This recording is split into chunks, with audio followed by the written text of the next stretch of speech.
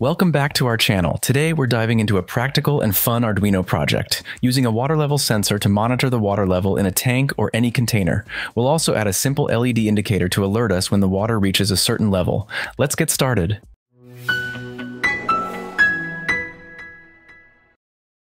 First, let's go over the components you'll need for this project. An Arduino board, a water level sensor, an LED, a 220 ohm resistor, jumper wires, a breadboard. Before we dive deeper, let's take a quick look at what a water level sensor is and how it works. It's a device that detects the presence and level of water in a tank or container.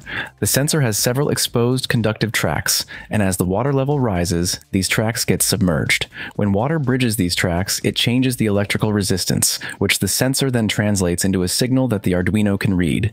It's a simple yet effective way to keep tabs on your water levels without getting your hands wet. Here's a quick look at how to wire everything up. The water level sensor is connected to analog pin A0 on the Arduino. The LED is connected to digital pin 13 with a current limiting resistor. Make sure to connect the ground and VCC pins of the sensor to the Arduino's ground and 5V pins respectively. Now let's put it all together.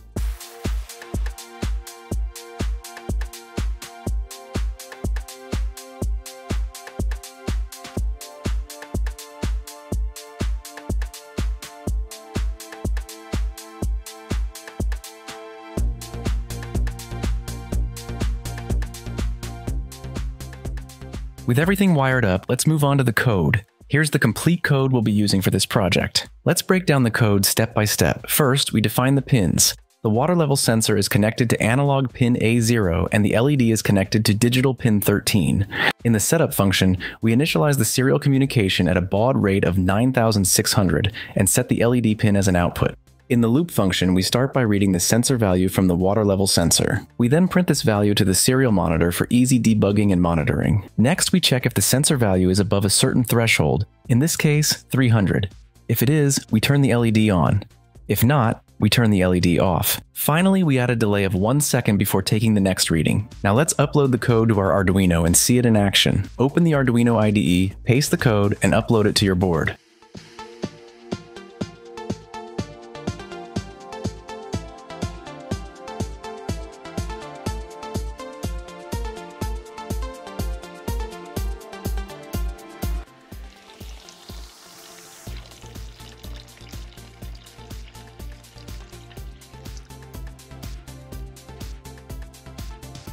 As you can see, the LED lights up when the water level goes above the threshold and turns off when it's below. You can adjust the threshold value in the code to suit your specific needs. Now let's see how this Arduino project can be used in a real-world application.